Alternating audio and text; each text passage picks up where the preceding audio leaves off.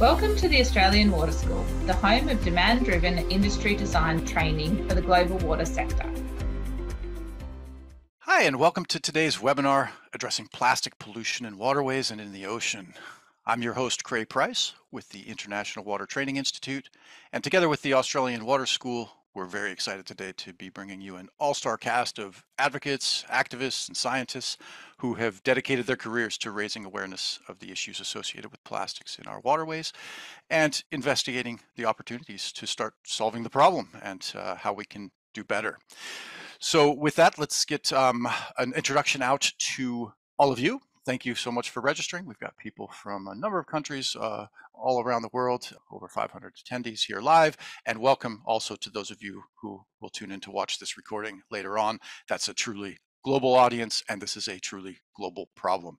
So thank you for your attendance today. Let's introduce to you our expert panel for today. If you can all turn on your cameras and your microphones, let's have everybody say hello. We've got Beau Miles, Charles Moore, Kathy Willis, Brad Dalrymple, and Brad Clark. So the two Brads, Brad D and Brad C, that we'll be talking with today. We've got just a range of expertise that everybody covers in their backgrounds, in their careers, that I hope will add some value to this well-rounded discussion about the issues and potential solutions around plastics. So let's just kind of go around the room a bit and have you introduce yourselves, tell us a little bit about where you're coming to us from today and how you got into this business and how long you've been doing what you do.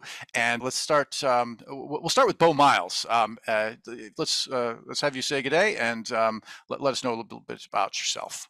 G'day, Cray. I'm sitting in my co-producer's kitchen in about an hour or so out of Melbourne. I'm a Victorian Australian and I'm a filmmaker, writer, ex-academic. I'm bad at cooking eggs for some reason. I keep trying and I'm getting slightly better, but not as good as I should be. And yeah, I'm a kind of a guerrilla filmmaker, and a lot of my films tend to lead me to water. I'm a sea kayaker by trade. I love water travel, and I love the environment, and I never realised that either. I'm kind of a emergent activist, and so that's becoming part of my identity, and I never really meant it to be. But yeah, so here I am. I'm a YouTuber these days, and that's pretty much where my bread and butter is. Otherwise, I'm writing books off to the side. Excellent. Well, great to hear from you. We'll look forward to seeing some screenshots from your work momentarily. Charles Moore, Captain Moore, let's have you introduce yourself. Tell us a little bit about your background. Well, I'm Captain Charles Moore, the founder of Algalita Marine Research and Education, and also the Moore Institute more recently for plastic pollution research. I've dedicated my career to uncovering what I call drawing back the plastic curtain of ignorance on the material that defines our era. We live in the plastic age, and yet there's a plastic curtain of ignorance that surrounds the material which we use most in our lives. I like to say that next to sleep, the biggest waste of time you have is unwrapping things wrapped in plastic. I've done research, I've done exploration, and now I'm a lab rat. I'm becoming involved in accreditation of microplastics in drinking water. I think is going to be a very important topic because when plastics at the large scale become small plastics, they enter the biosphere itself, which includes all of us, our bodies, and the meaning of health consequences of having a teeny tiny little piece of plastic invading your bodily tissues is something that people are beginning to become concerned about. So that's where my focus is today. All right, and I think that's we're hoping to help share that purpose. We are drawing back the curtain. We're not going to hold back on, when we talk about ideas. We're going to have a very lively discussion about where should our efforts go, and we will draw back the curtain on some of the myths around plastics. Kathy, let's have you introduce yourself. Let us know where you're coming to us from this morning. Yeah, I'm Dr. Kathy Willis. I'm coming from a little town in the northwest coast of Tasmania, the island just south of Australia. And I work at the CSIRO, which is Australia's national science agency. And my work looks at finding litter on the beaches and looking at the sources and drivers of that, but then also looking at what our governments are doing, looking at policy and waste management responses and seeing which of those are working best to reduce how much rubbish we find on our beaches. Excellent. Perfect. That's a very valuable service these days and will become ever more valuable as we continue to increase plastic usage, which, part of our intents today is to potentially reverse some or help raise awareness of the benefits of reversing those trends. Brad D, let's hear a little bit about you. Brad D, that's me. Thanks, Craig. Good morning, all. Greetings from beautiful Brisbane. I am an environmental engineer. I work for a company called Ocean Protect, and we basically stop pollution going into our oceans and waterways through stormwater treatment assets. So we install them and manage them. I'm also an adjunct lecturer at Griffith University. I've been doing that for 16 years now. And obviously just love the ocean, love swimming in it. I'm a triathlete, so I'm always out and about and splashing around. So, and pretty keen to drop some truth bombs here today. So looking forward to it. Yeah, all right. You wouldn't want to have your triathlon in some of the waterways that Beau had encountered, but also your role then with the company. Can you add also your role as a podcaster slash webinar host? Shameless plug, yeah. So we get involved in a whole bunch of educational initiatives, including the podcast. We're about 130-something episodes deep now, and we do a bunch of webinars. It's really just about raising awareness about how to better protect our oceans and waterways, with a particular focus on stopping pollution at the source before it gets into our oceans and waterways. Perfect. And rounding out our bunch today, Brad Clark, Brad C. G'day everybody, my name's Brad. I'm the lead investigator at the Australian Laboratory for Emerging Contaminants here at the University of Melbourne. So I'm based in Melbourne. My area of research looks at contaminants in the environment, particularly ones that accumulate in the human body and cause a range of health effects, including cancers, reproductive health problems, impaired intelligence, amongst others. We've done a range of studies on microplastics, but we also work on the chemicals that plastics carry. So the plasticizers and the pesticides and the flame retardants. Okay, perfect.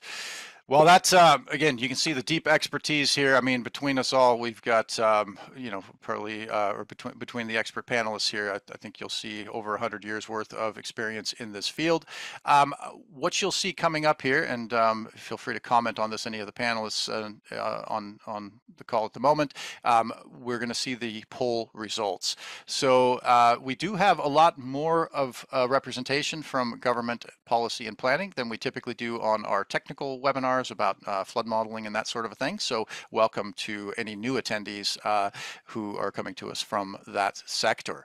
What we wanted to also highlight here a little bit, and you'll see some slides with some data and then some opinion polls as well about the biggest sources of plastic pollutions. So stormwater runoff seems to be right at the top, and you'll see those results compared to some other poll results later on, and and we'll also discuss how accurate that might be and where some other efforts might be involved in trying to get academics to even agree on the actual proportions. So when we're going to have a couple of terms here, and we wanted to put those on here in terms of gross pollutants, we'll mention that word, and we'll also talk microplastics. So we wanted to see what these thresholds, what everybody perceives these thresholds to be, and then our scientists will talk about what the adopted, where there is consensus, what the adopted thresholds are. So gross pollutants being above 1, 5, or 10, and then microplastics being less than so many microns, or 1 millimeter or 5 millimeter. So we'll probably address that question right off the bat going forward, but let's hit the last question. What proportion of the plastic in our oceans is at the surface? So how much of the plastic that's out there is floating up at the top? If you look at that vertical water column, how is it distributed? And we won't give you some answers quite yet. We'll talk about that going forward throughout the next 50 minutes or so, and hopefully by the end of this, you may be surprised at how much floats and how much sinks and how much is just suspended in the water column. So with that, what I'll do here is share my screen briefly to show you a couple of background resources, and then we'll start going around the room and having some discussions.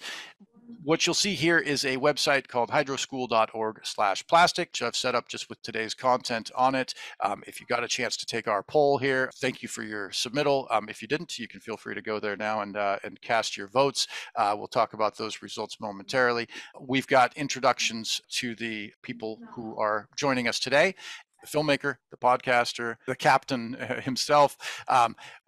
These resources here, this is a static image of some of the resources I had on there this morning, but this is not going to stay as it is. I want to keep adding to this. I want more research, more results, whatever we discuss today, and results that are coming out in the future that help further the science. I'm going to keep adding them to this website. So if you watch this YouTube recording a year or two from now, maybe the situation has improved, maybe it's gotten worse, but we'll have some additional research posted here to back that up. So again, for those who filled out the poll question, who is your favorite captain? We've got a few captains here that may be in your lingo, that may be familiar to you in pop culture and in real life and history. Who is your favorite captain? Let me just share with you the results. I think they were stacked by Star Wars fans because I didn't put a block on the number of times you could vote. And there were some people who just voted solo over and over again. So Han Solo won out. Jack Sparrow was a close second. Captain Quint there, don't mistake him for Captain Moore. I did slip Captain Moore into this one. I was surprised there weren't more votes for Captain Morgan. But anyway, those were the top two, Solo and Sparrow. But I hope by the end of today, you've got a new favorite captain, Captain Charles Moore, again, who has dedicated his career to some fantastic causes that we are well in need of drawing the curtain back on.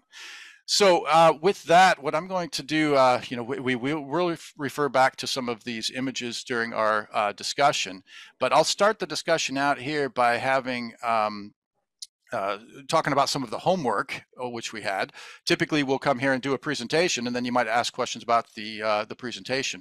In this case, we asked you on our last webinars and in the mailers to have a look at this documentary that Beau Miles put together called Bad River, and come with your questions for Beau. So what I'll have Beau do, first of all, is just tell us a little bit about what led you to this journey, what you encountered on your journey, and where this program is going. Unfortunately, it doesn't look like this is a one-off. There might be a few other bad rivers that you may be traveling in the future. So Beau, over to you. I'll just flip through some of the slide reel here while you're talking, and give us a little bit of an introduction into the background for this film enterprise here. Thanks, Craig. Yeah, look, the Bad River project, and this is episode 1 of 4 that will be coming out over the next 3 or 4 months, 5 months. The films are all completely shot and are all in various stages of being created or being made. And it's all come about, I'm a 42-year-old bloke who's found himself to be really lucky in life. White, male, educated, living in Australia, beautiful patch of countryside. And I never considered, I suppose, just how lucky I am until I decided when I was about 35, 36, so I was working as an academic at the time at Monash University. I thought I'm going to paddle to work one day. And I was filmmaking on the side of being an academic. And it took me 4 full days to get down my boyhood river, which turned into a drain, which turned into a sea or a port. And then I went back up a creek to get to my university. And it took 4 full days. And for the most part, let's say 90% of my journey of that 4 full days, and I was very late to work, by the way. Everyone asks, Beau, how come you were still able to work there when you were so late to work? That's an odd question to ask, but kind of practical as well. Most of what I saw was completely sick. My boyhood river, the drain, even the mangroves in the sea, and then back up the creek, and then all of the waterways, the small little tiny tributaries, even the water on the side of the road, getting back to my university was sick. And it occurred to me that for such a fundamental element in our world, and it's the sustenance of us, we are made of water. We all require it. It's the one thing we require, at least in the short term, and for health. It's amazing just how much you take water for granted when you're a lucky white bloke living in a nice patch of the world. And so Bad River was born, I thought rather than go to all these beautiful places around the world, which I'm attracted to as an outdoor type, beautiful mountaintops, wilderness, places where humans don't go or don't often go, or even seas where you can't see the microplastic or the bags underneath you. It's this sort of somewhat gentrified space or seemingly gentrified space that is seemingly healthy.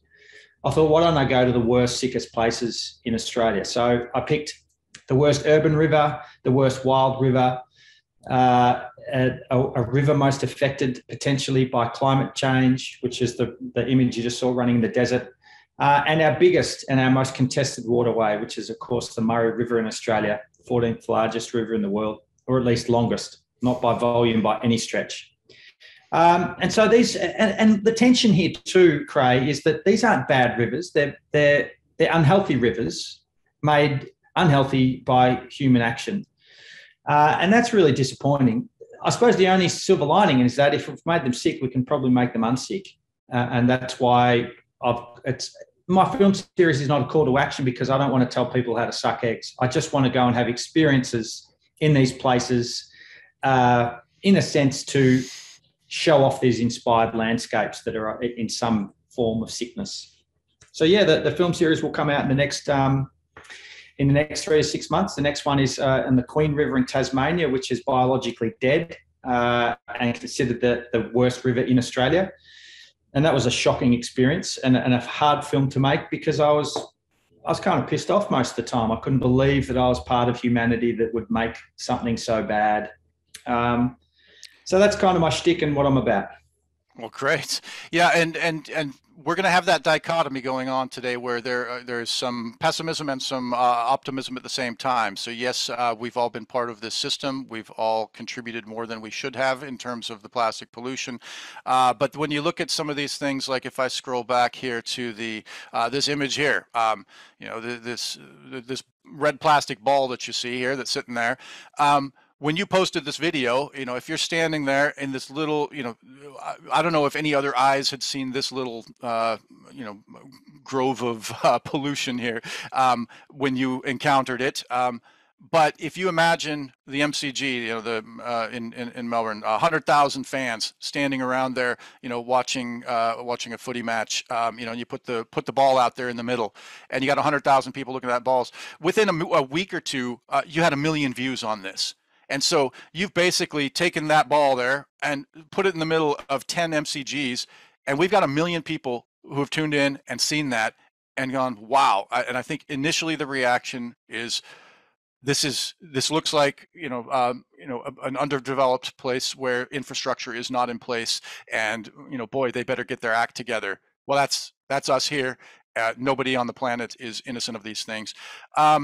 Could you have imagined back then when you were filming this? I'm not sure if this has been your most successful video in terms of number of views, but did you think this was going to take off the way it did?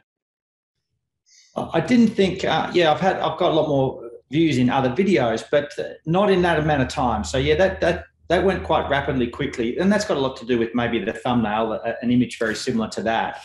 Yes. And a title, something along the lines of kayaking the sickest urban river in Australia. That's a very clickable thing. But it was very true too. And when you see it with an image like that, that's quite a good combination to get people across the line to click on you, which is half the trouble, Craig. We all know there's a problem out there, but you've got to get it onto people's palatable plate, or yes, you've got to give them an interest point. And so I'm using the demise of our environment based on our actions in some respects, not so much to earn a living, but I'm certainly using it as a crutch point to tell good stories that are potentially volatile and clickable. And I think that's great. Let's give these rivers a voice, because one, I can have a really unique experience down these rivers, and it might lead to me talking on a panel of experts like this. Perfect. So that's a good thing. Yeah, excellent. Well, what we wanted to do is kind of start upstream, then go downstream a bit and show, the next flood event comes through, or a big flood event comes through, and all of that material that you saw there will be mobilized. Where's it going to go? So this is where enter Captain Charles Moore, and we're going to, have Captain Moore explain a little bit about his efforts here, and then we'll just open it up to the panel discussion.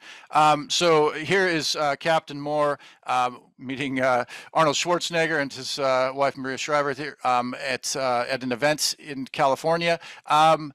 Captain Moore, can you tell us a little bit about your girly man hat there that you're wearing?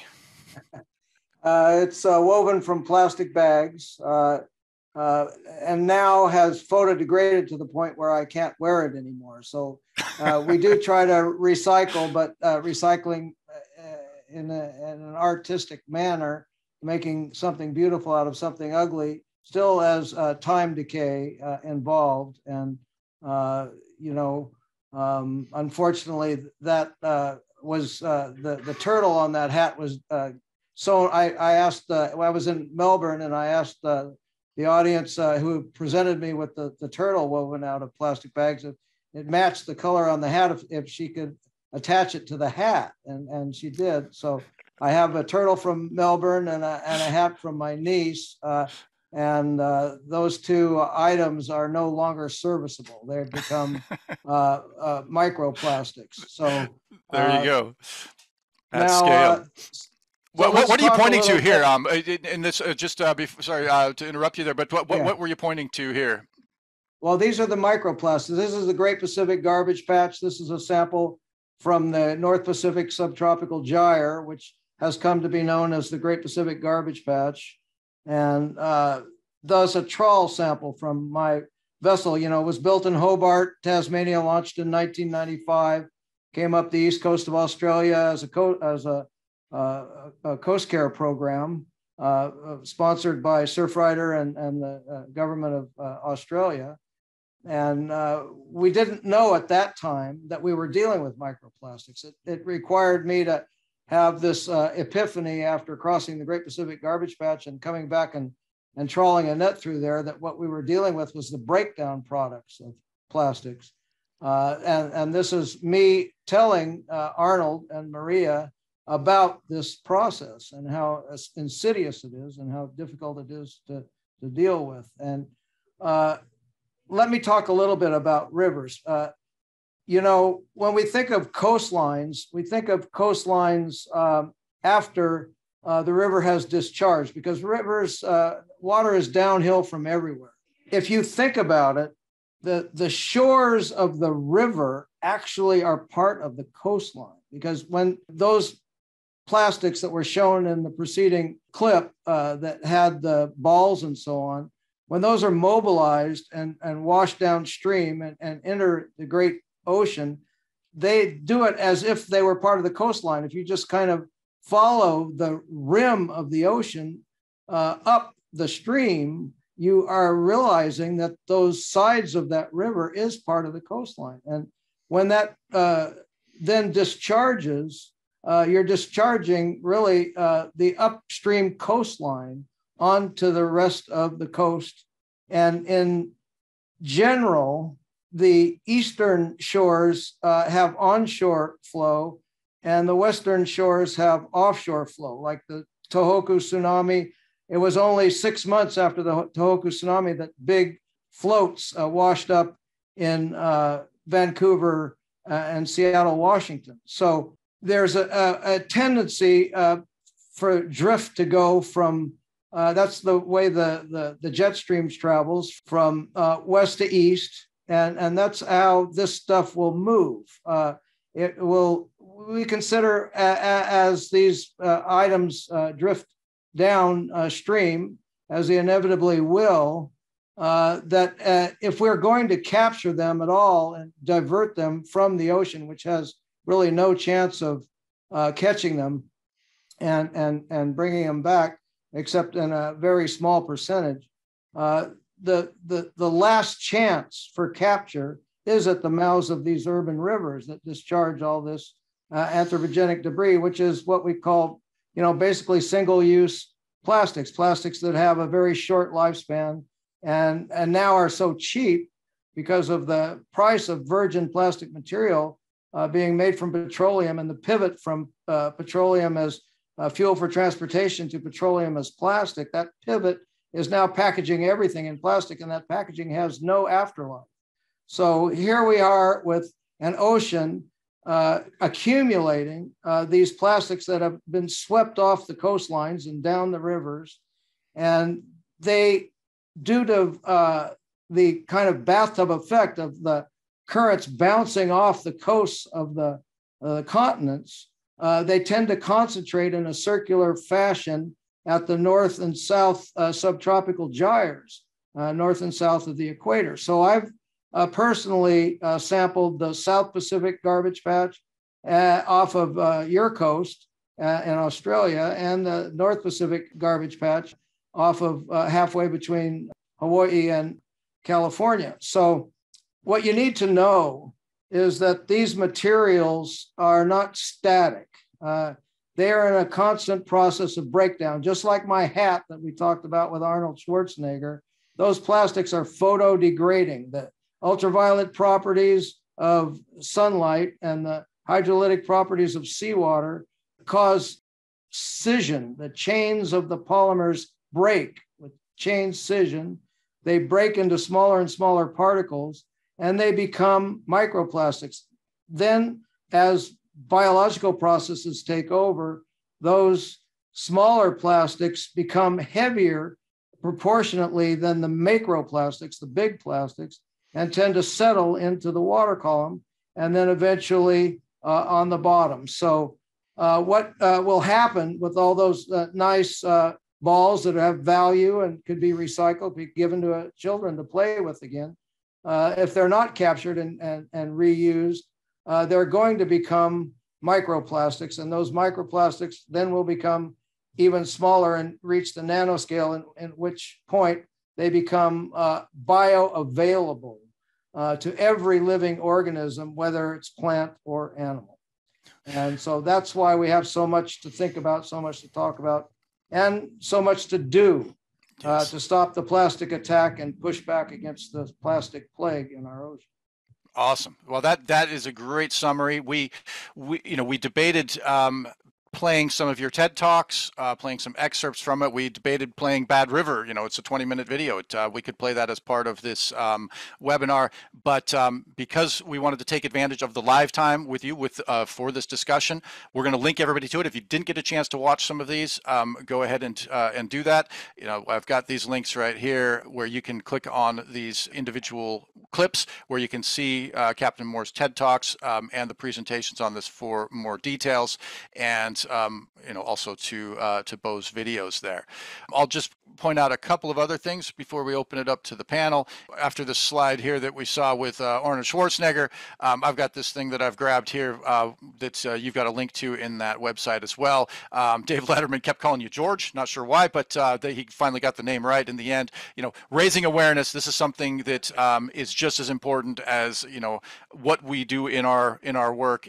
Getting funding and getting awareness of the issues out there is something that we all could use some help with, and that will help for the cause. Can you tell us a little bit about this image here and what's involved?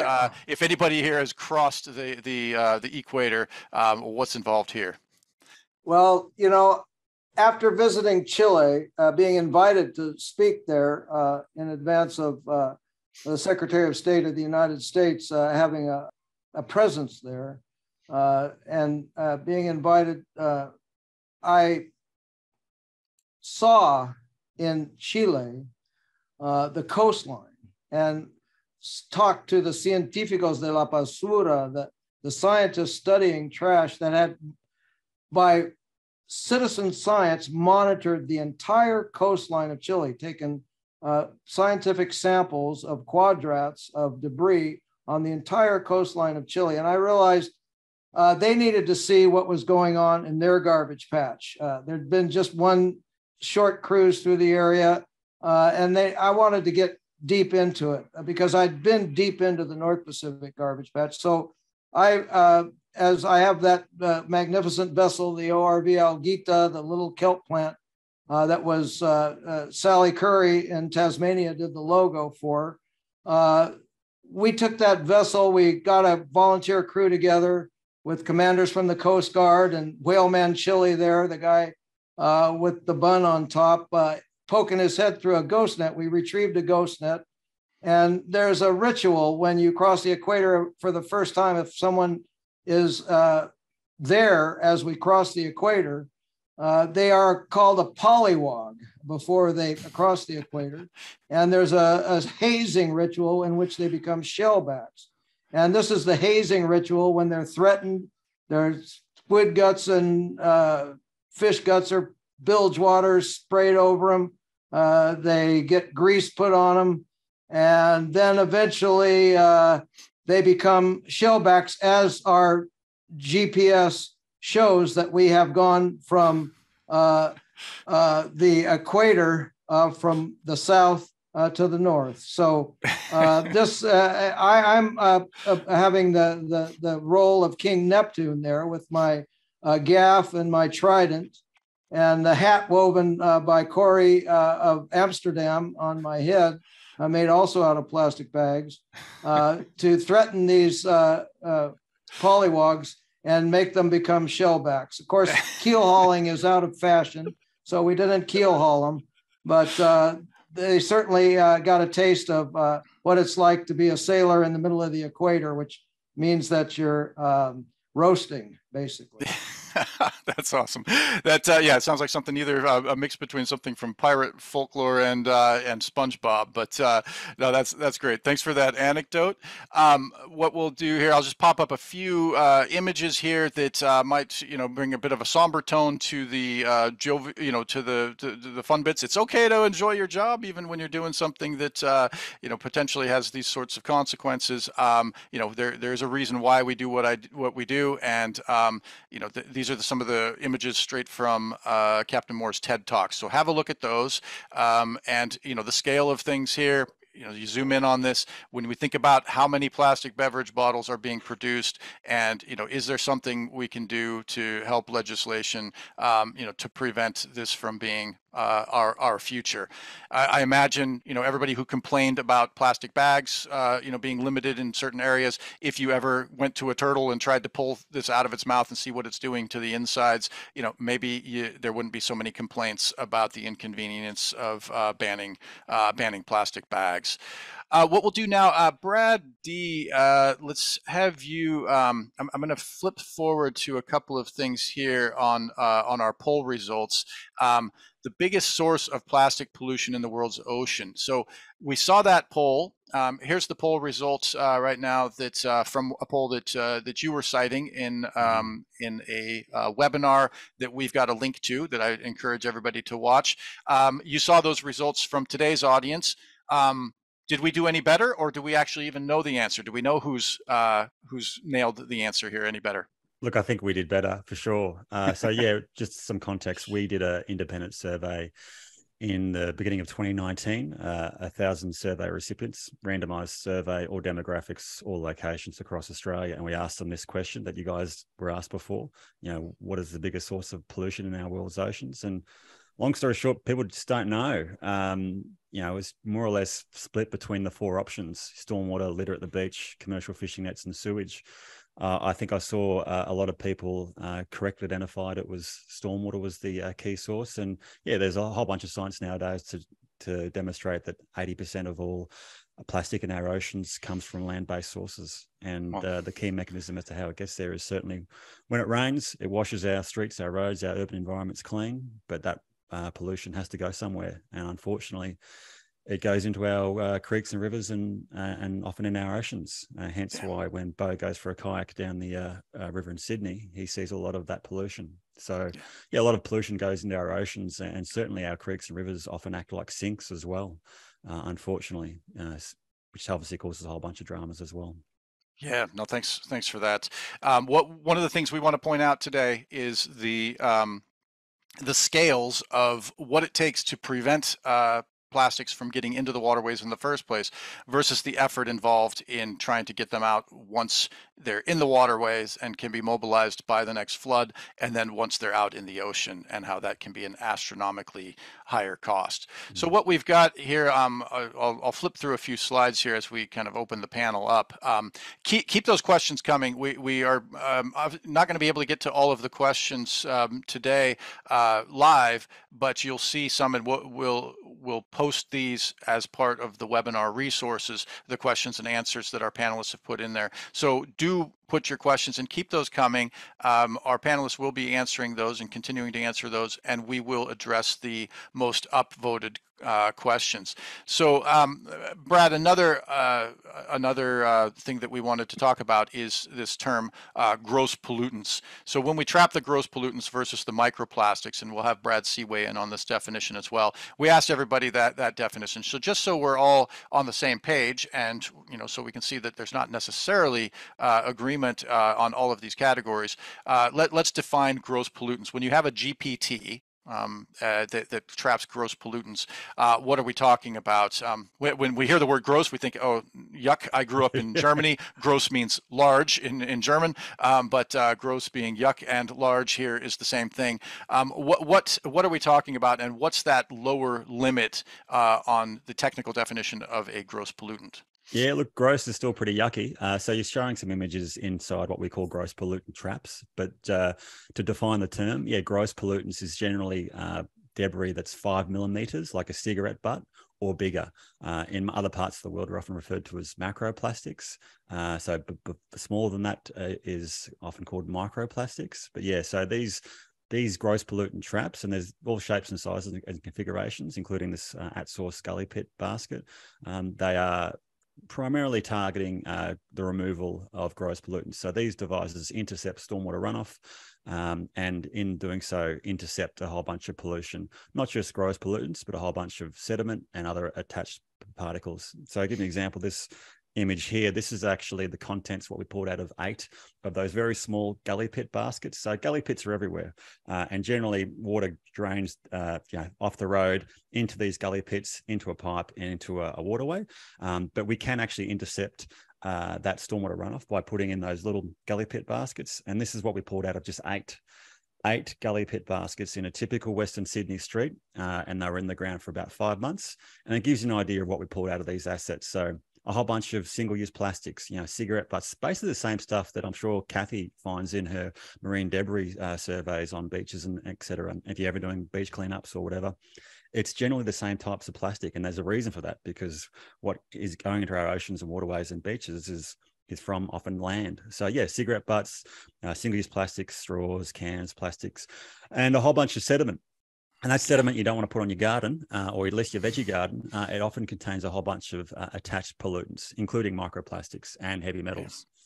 Excellent. How about the term nanoplastics? Brad C., we had a little bit of a discussion about this.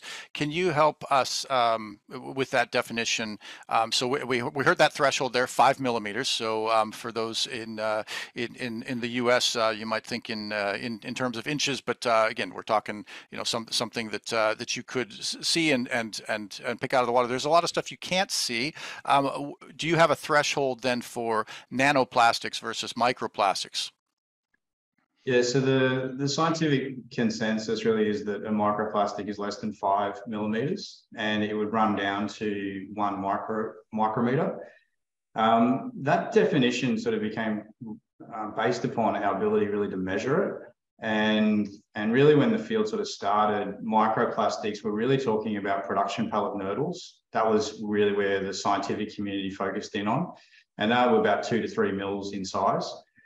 Now, the difficulty in nanoplastics is our techniques for measuring them really don't work very well underneath about, say, 10 to 20 micrometers. Mm-hmm. And so a nanoplastic really is in the nanometer size range, so less than 1 micrometer, but we don't really have very good techniques for monitoring and measuring those size plastics. Okay. Kathy, we talked about the beaches, and I think your work has been primarily focused on beach cleanup efforts. Are we talking microplastics, gross pollutants? What's the typical pollutant that you see, the particle sizes that you see when you're cleaning up on the beaches? And would we know if we had microplastics and nanoplastics, if we had an issue there? Yeah, so our surveys involved anything that you could see with your eye standing upright and looking down. So we sometimes might be able to recognize a bright, maybe red piece of plastic that might be about 5 mil, but we're mostly looking at these macro litter. So similar to what Brad would be finding in stormwater drains. So yeah, big bottles, chip packets, all these kind of single-use items. But there has been some work as well looking at microplastics along Australian beaches. There's a really great work by OzMap, who are doing some fantastic work trying to actually quantify how much microplastic is there. But of course, you know, we're finding all this macro litter, and if it's left on the beach, it's eventually going to become microplastics. So yeah, that's one of our biggest concerns. Okay, well, when I heard about OzMap, and we've got a few people from OzMap attending in the background, I thought maybe this is a mapping service. Can you tell us map? What's the map for in OzMap? That's for me. Oh yeah. Mm-hmm. Yeah, it's a microplastics assessment. So they're training people all around Australia, choosing one of their local beaches, and they're going out, I think it possibly is once a month, maybe once every 3 months. And they're going out and all doing the same type of microplastic survey and collecting all those microplastics. They send them back into the team who verify whether they are plastics. And I think OzMap would have to give you the results from that, but it's a really exciting way, because if you just get a research team to try and do that, it's just logistically impossible. And so what's really exciting is they're getting people all around Australia getting involved in the science, and that's a really fantastic thing. Yeah. Awesome. Well, thanks for some of the questions that have been coming through. Beau has posted some links here to those who are looking for some of his videos. Captain Moore, I see that you've got one here that you said you wanted to answer live. So if you can, and for any of the presenters, if you can restate the question, since those watching the recording won't see that the written question, just go ahead and restate that. So over to you, Captain Moore. I'll keep just shuffling through some slides in the background while you address that question. Well, can we have the question? Because I've been answering several questions. What was the question? Let's see here. There was one that you said you wanted to answer live. So let's just check that here.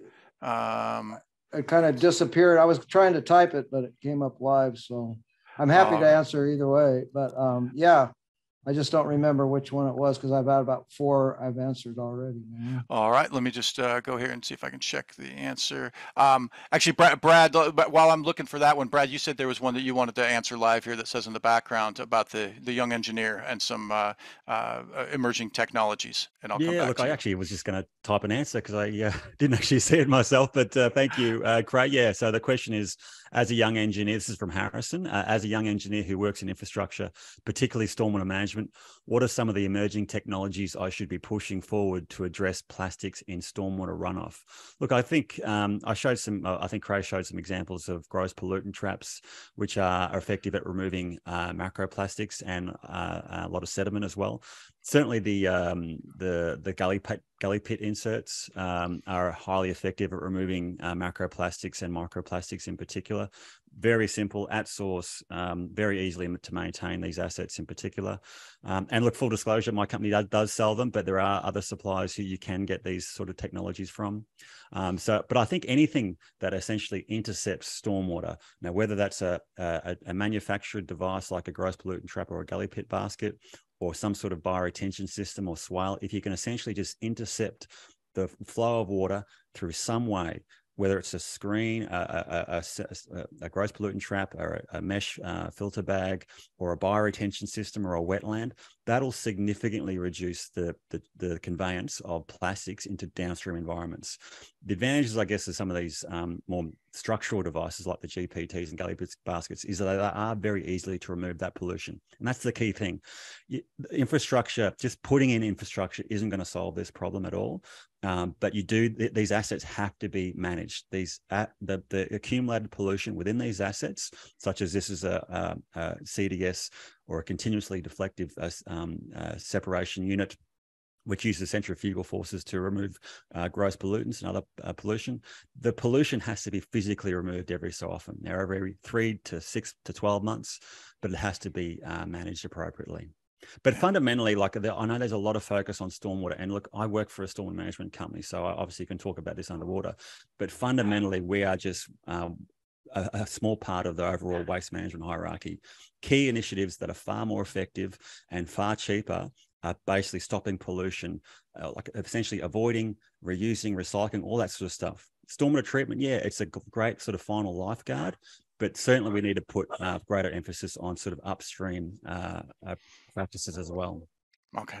Well, no, thanks for that. I took your slide here, and just let me know if I've done something correctly in your opinion here, and Captain Moore as well. These are the individual. This is the hierarchy, and as we get out here, you talked about Captain Moore. You talked about this last chance down here. Yeah. I've added this to it, some dollar signs. Once we get out into these efforts, and I know there are people out there who want to take the ships out into the open ocean and collect things out there and then bring them back and recycle them or dispose of them on shore. Once that's out there, I would say you've got an order of magnitude more cost associated for each ton of plastic than if you captured it before it ever got there. So I've added these dollar signs to it. Captain Moore, do you think that's accurate?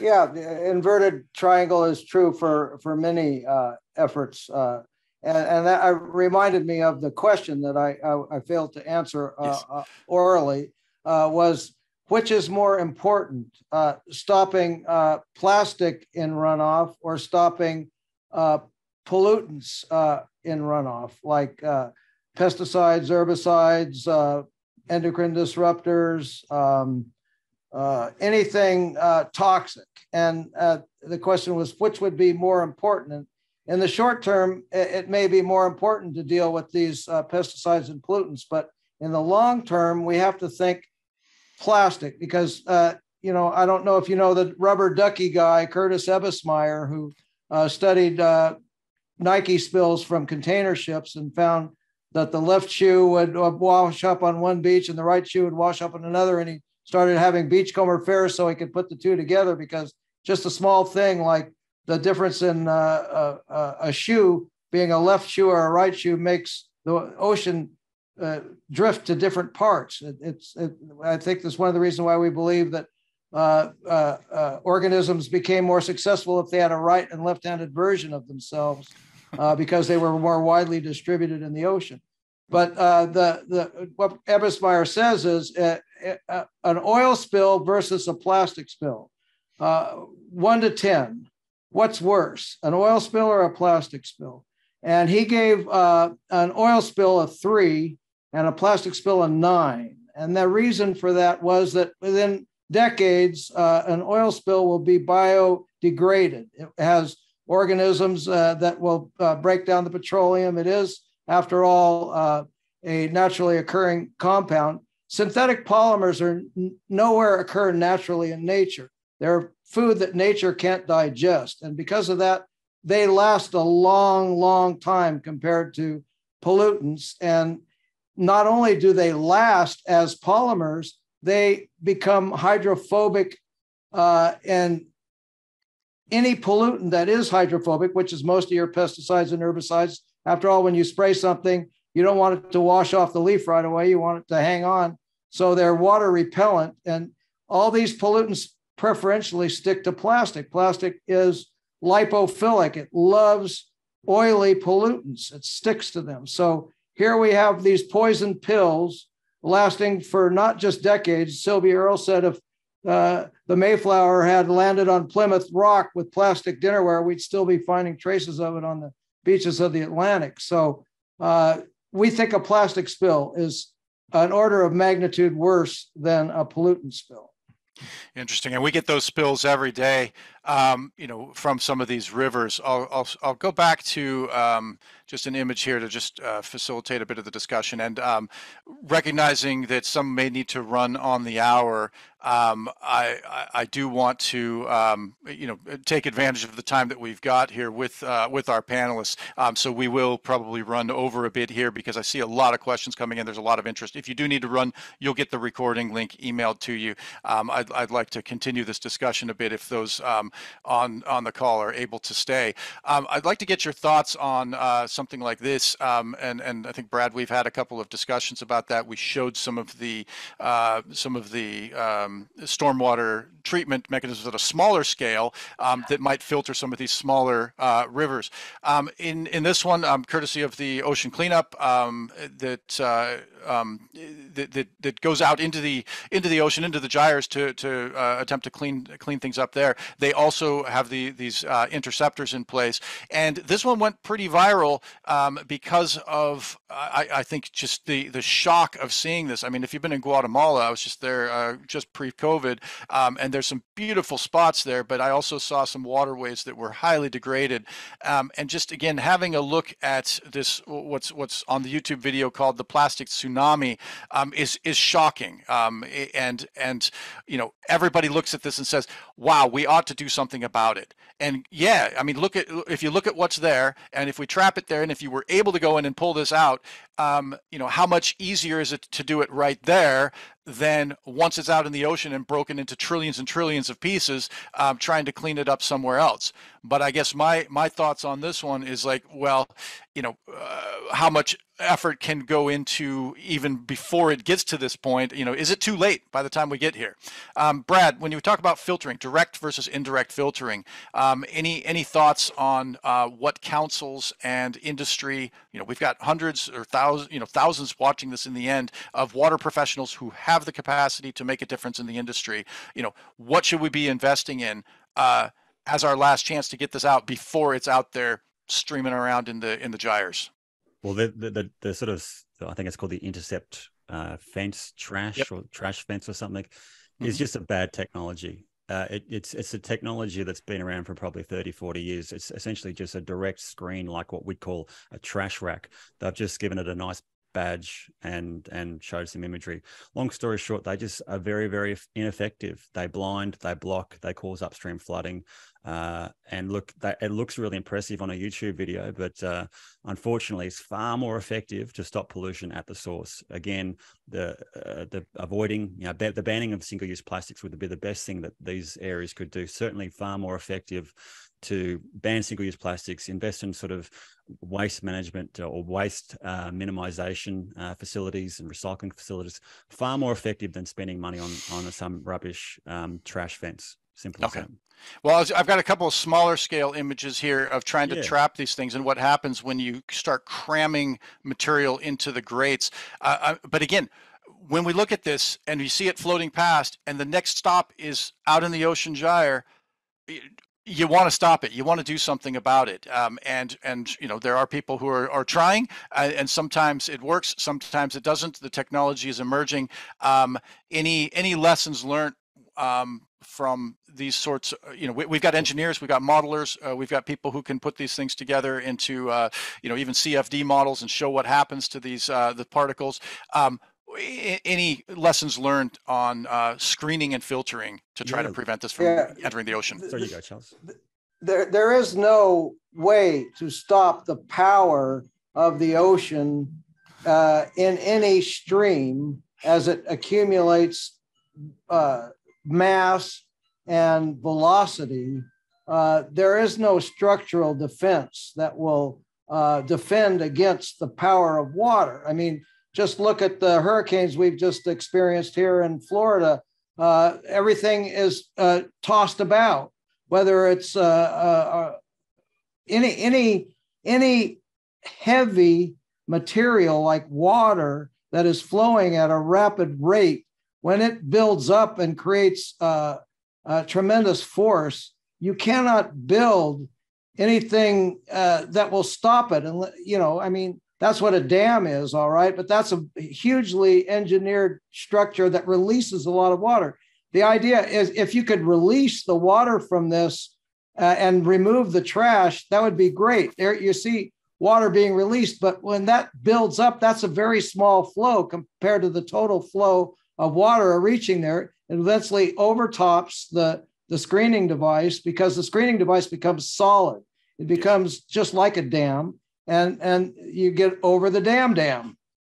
Yeah, and that's, again, we've got on, as part of our subscribers, we know when we do these modeling exercises, we've got some of the best hydraulic modelers in the world who come to these webinars.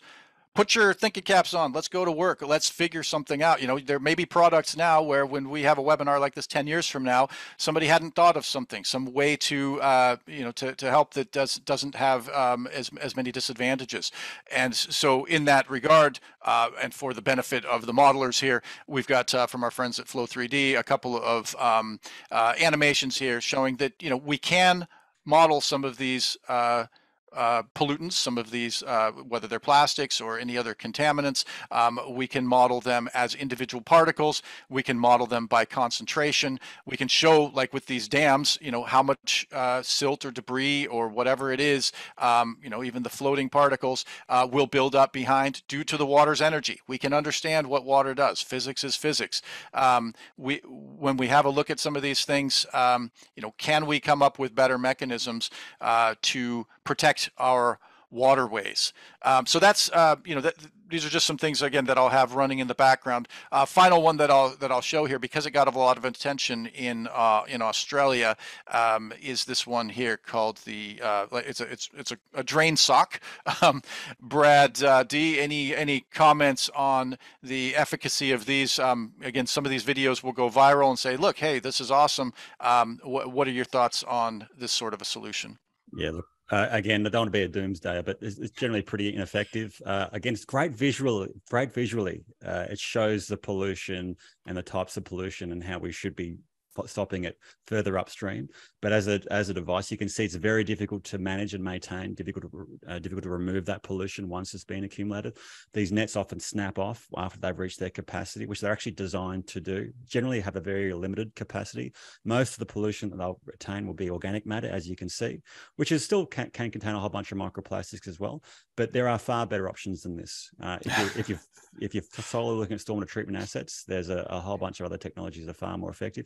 But I've seen this image on social media, and people go, oh, this is amazing what they're doing in Australia. It's been around for about 20, 30 years. It's not new. And we've certainly moved on and innovated since this. Yeah, I'm a hydraulic modeler, and when I do my culvert models with exit and entrance losses and, you know, debris and friction and blockage and things like that, it's like, whoa, this is a flood modeler's nightmare. But again, you know, what are you going to do? Trying to get these things out of here. So yeah, let's have some creative ideas there. I want to go around to each of the panelists here and give everybody initially the chance to answer a question or two that you've addressed on the Q&A line, and then we'll have closing remarks at the end where I'll ask the question. I'll already tell you in advance. The question will be, are you optimistic? So let's go to Brad C, and then to Kathy. If there are questions, just select a question or two from the Q&A line and just let us know your response to it. The question the most easiest way to solve this problem, as with most pollution, is actually source control. And so having engineered solutions is really, as you've talked about, is much more expensive when it gets into the rivers and the oceans, than rather than just simply not using them in the first place. As an example, I was at the supermarket yesterday, and the shopper in front of me wanted to put her bananas in a plastic bag. What is the point of that? There's no reason to do it. So we can quickly modify people's behavior. In actual fact, it's the same for all chemical pollution as well. You know, and I'm not sure if it's particularly useful to be ranking whether like one type of environmental degradation is more important or harmful than another. You know, whether it's nutrient runoff or pesticides or plastics. The thing is about the pollution actually is one of the largest causes of premature death of people globally. And we should be mindful of the reason that plastics in particular resonates with people is because we can see it. but chemicals are often an invisible source of very destructive health consequences. And will, particularly things like PFAS, will persist in our environment potentially forever. That carbon-fluorine bond doesn't break down. And I unfortunately have to go as well. I'm one of those ones that has an hour. So yep. Great to be part of the panel, and it was really informative. Thanks so much, Brad. We'll stay in touch, and we'll post any of your answers that you've put here in writing. So thanks so much, Kathy. In case you need to run as well, let's have you offer your insights into some of the questions that you've addressed. Yeah, I was going to answer one question, and it's one that often pops up in panels like this, which is, why is the focus typically on consumer and not the producer when it comes to recycling, reducing, and shouldn't the focus be on business to stop selling products that damage the environment? And this definitely comes up all the time. You hear from plastic industry, they're the ones that actually funded those famous littering commercials that you see, which is do the right thing, put it in the bin, and putting that onus back on the consumer. But now things, consumers are becoming more aware of this, but from I guess the plastic producer's point of view, it's actually cheap for them to, the price of oil at the moment means it's still cheap for them to produce plastic, and that's what their market and business is. So there's no incentive for them from a market point of view to reduce their product available to consumers. But what's really nice is as a consumer, our hands are kind of tied with what products we can buy. I mean, if our products are always in plastic, then, we can't put necessarily the consumer demand on it. But what's really nice as a consumer, as a voter, we can actually put pressure on our government, because they're actually the ones that do have some power in terms of legislating what products can be made available into our market. And so putting pressure on them is actually something that has tangible and an effect, rather than necessarily always putting pressure on industry, because they don't necessarily have any incentive other than doing the good thing, I guess. Thanks. And so yeah. No, I really appreciate your insights on that. And thanks for the answers that have come in through the Q&A line as well, and for your participation on the panel. Beau Miles, you've passed some of these links along. We're hoping to add some subscribers to your channel as well through this webinar and through these outreach efforts here. If you could, if there's anything that you've seen on here during this discussion that you wanted to highlight based on some of the responses that I've seen you put on the chat line, we just wanted to give you a chance to offer any insights from your on your upcoming webinars coming up. Make a plug for your new videos, and maybe a plug for having fewer sick rivers in the future to feature. I hope that's the case, Craig. Your question earlier that you're going to end everyone on is optimism an option? I hope it is, and I must admit, and I know there's some wacky research out there that says that we reach our optimistic status quo when we're 35. I think it is. That's kind of where you're at for the rest of your life. I mean, of course there's hope, and of course we will make innovations, but our trouble too is that there's just so many of us. And, the pessimist in me does emerge when I just realise how many humans are on Earth, and how it's just so easy. It's still so easy to buy something made in plastic when you stop at the service station and you're hungry, and something that is there for 95 cents and you just buy it. And I'm trying to stop myself all the time for this stuff, but plastic is still part of my life, and I consider myself someone who's pretty cutthroat with my decision making sometimes, with how I try and help the earth or help biodiversity. So it's bloody hard. It's bloody hard. So I don't know where my pessimism lies. My films kind of explore that. Look, I mean, if people want to watch my YouTube stuff, fantastic. But otherwise, I'm kind of overwhelmed with just how much this stuff can dictate our day, and how much it should, in a sense. Yeah, thanks. So that Captain Moore, optimism, pessimism, what's your outlook on the future? Do we have the collective willpower, to do? I mean, sometimes it looks a little bit futile to go out there and screen the top level. And I guess we haven't really addressed that question. How much of the ocean plastics are in that top layer? How much, if you looked at that vertical water column, is actually available for you to screen off the top, and how much of it is just circulating around and will just keep reappearing? Are you optimistic about the future of us being able to make a dent in the oceans? No, I'm not optimistic at all about any kind of a cleanup at all. People don't get the scale of the ocean. The ocean is much larger than the land. Imagine vacuuming all the land, cleaning up all the plastic off the surface of the earth. That would only be 1/3 of the surface of the ocean. The ocean is 2/3 of the surface area, and then that's just the surface. This stuff mixes completely into the water column. We already talked about settling and how fouling changes the density of the plastic as it becomes smaller and it begins to settle out into the benthos, and that will be there until it's subducted under the lithosphere and becomes part of the magma, and then re-erupts in some volcano. So this is not something that is going to be done in any civilization yet to be born. But in order not to leave you completely pessimistic and tragically so that you might want to consider doing some harm in order just to avoid the situation, let's think about what's possible now in the metaverse. Engineers can model, engineers can build, but engineers can't see the future. And now the future can be seen by virtually everyone that has internet. And if the metaverse gets good at becoming the modeler of the future, and we begin to see ourselves as animals that can live happy, free, productive lives with food, shelter, clothing, and energy in abundance without polluting, there is a possibility that we can have a radical reset on the trajectory of Western and Eastern civilization now that they're united and becoming part of the growth economy, which is not a circular economy. The growth economy is a linear economy.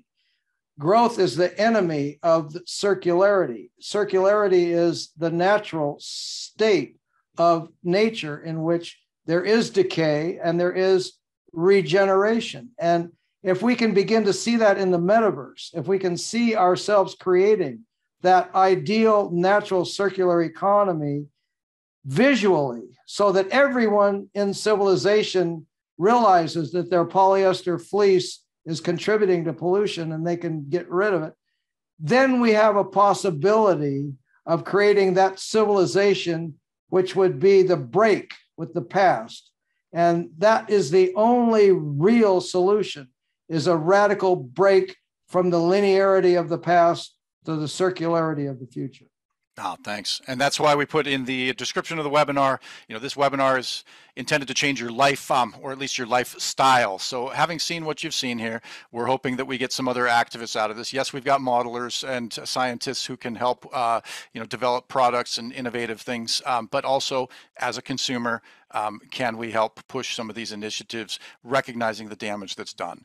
And that drop in the bucket, and I just, I did some calculations here, I think a water drop, it might be about a 1/20 of a millimeter. When you do your COVID test and you drip it in there, they know exactly how many milliliters that is, about a 1/20 is a drop. And if you look at the average bucket being, 20 liters or so in a bucket, literally the drop in the bucket. If you're out there doing these ocean cleanup efforts where you're skimming the top 3 meters, it's 1,000 square kilometers before you've even reached that drop in a bucket stage. Now that said, at least there's awareness being raised. I mean, I see this as kind of a hacksaw ridge analogy. People say, I don't know if you've seen that movie, a guy goes up there and he's just, grabbing one person at a time. And, that's not the problem. The problem is people are shooting at each other, and yeah, let's go back and solve world politics. Let's get world peace going. Let's get, why is this person out there grabbing one person at a time? I'd rather see a ship out there, in the middle of the ocean collecting something than a ship out there launching ballistics at the neighboring country. We have the collective willpower to go out there and assemble some massive infrastructure. Maybe in the end we'll have the collective willpower to do something about this problem. But I do want to highlight, if you're out there in a in a river like this, if you grab it there before it gets out into the ocean, you've saved yourself 10 times, 100 times the cost of trying to deal with the problem elsewhere. So let's get it at the source and go from there. Any other comments on that? Zero waste is the key. We haven't mentioned the term zero waste, but zero waste is a movement. Zero waste is having a big conference now in Italy, another one in Brazil. There is no such thing as waste. This stuff that you're seeing there is not waste. These are resources waiting to be recovered. And if we have 100% resource recovery, then we will have zero waste and we'll be on our way to a better future, a circular economy. So let's just think about creating the mechanisms that will create zero waste in our economy. That's the key. Yeah, and right now the products and the labor, those costs are out of whack. 1,000 years from now, it can't be anymore. It can't be cheaper for me. I took a refrigerator, I was about to chuck it out, and somebody luckily, with some know-how, fixed this little tiny part, and I didn't have to toss this massive refrigerator. If the labor for fixing things is cheaper than the cost of just getting something new and making everything disposable, then we'll start to make some change. And we've done this with water recycling. I mean, people said 20 years ago this could never be done, and now you look at almost every drop of water that goes in some of these communities in Las Vegas and elsewhere. Because it's such a valuable resource, they'll treat it, they'll pump it back up, and they'll sell it to you again. It makes sense not to waste it. And this is going to happen to our resources as well. It'll make sense not to waste them. Brad Absolutely. D, optimism. I saw your last episode, and I do want to make sure that we give people these links to the podcast and to your webinars here to watch these and listen to them when you're at the gym. Instead of or in the car, instead of listening to just the next tune that you've already heard. Listen to this stuff. It will change your life. Your presentation that you did last week, I encourage everybody to watch that. These slides that you've seen today, courtesy of Brad and Ocean Protect, thanks for those. I encourage everybody to watch those. When you put those slides in, the one I didn't put was the one at the end that said hope. Do you have hope for the future in this regard?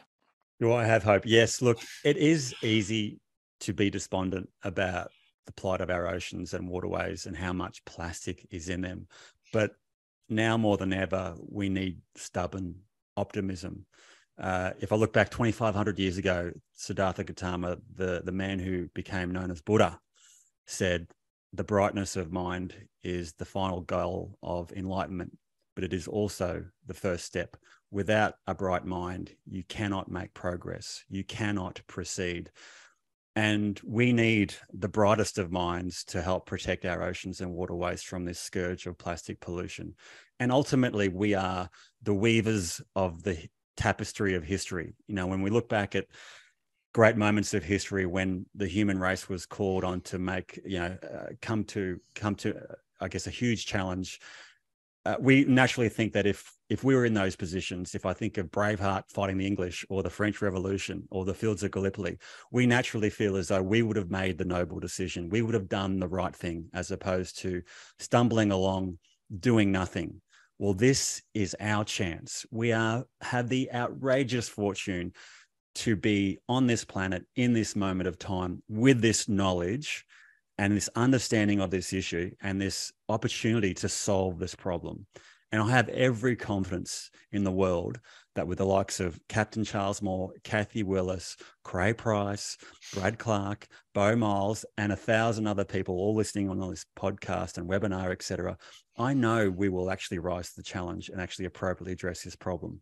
But it's not something that we can just handball to government or rely on some sort of fancy technology or just someone else. This is an everyone, everywhere mission and we all need to collectively and effectively act on this issue. And I know we will. Perfect. And if you would like to applaud there, and I would love to applaud here, and we'd have a round of applause going around with the thousands of people who will watch this video in the end. Have a listen then to Brad interviewing, with that same eloquence, interviewing 100 different leading scientists and researchers. I think you do that as a volunteer. Nobody's paying you to do your podcast. This is a passion that has led into a career, but the broadcasting of these ideas is something that comes from the heart. If you want to hear 100 different podcasts with 100 different scientists who are experts in their field, go to that website and listen in. Kathy, any closing remarks in terms of your optimism for the future? I'm very optimistic. If I wasn't, I probably wouldn't be doing the work I'm doing. I think this is a really tangible thing that we can solve. I mean, we've all got hands, we all can make really positive decisions. And so I think it's just like Brad said, having really firm optimism and really pushing our governments and our plastic industry to making these really positive changes. I think it's really exciting, the different product alternatives that are out there now that could be replacing the role of single-use plastics when and where they're necessary. And I think it's just us trying to really think about, do we need these things covered in plastic, and how we value our plastic as well, because at the moment we view it as this disposable commodity, but really it has a lot of value, and we just have to think about how we're using it. Thanks. All right. Well, thanks so much to the panelists. Charles, Captain Moore, I will come. I will take you up on your offer. I'll come see you in a couple of weeks. And next month we're going to be doing a webinar on urban river restoration. I'm going to go out to the LA River and have a look at what happened to the restoration plans that we had for it 20 years ago when I was working as a consultant there, and see have we made a dent there, and is our waterway health any better? You'll see a couple of links here on some of the additional material that we've got available to you through the Australian Water School courses and webinars. There'll be one on coral reefs in December to round out our year. And a lot of what we talked about today is relevant to that discussion. Next year is up in the air, meaning we're planning it. We can still slot in some things based on your feedback. So thanks so much to our presenters, our panelists. Thanks for these slides in the background that you see. Let's do something about this. Let's mobilize all of the knowledge and brain power that we have and collective willpower to make a difference politically, in our daily lives as consumers, and in our careers as water professionals. So from the Australian Water School and on behalf of the International Water Training Institute, thanks so much for your attendance. We look forward to your participation in some of our future episodes going forward. We will see you next time. Thanks for watching. Subscribe by clicking the link below and click on the notification bell to stay up to date with new releases. For the latest in significant, innovative and critical advances in water science, technology and management, subscribe now. To build your skills, enhance your technical knowledge and learn from leading experts in water, visit theaustralianwaterschool.com.au and discover our online training courses, both live and on demand.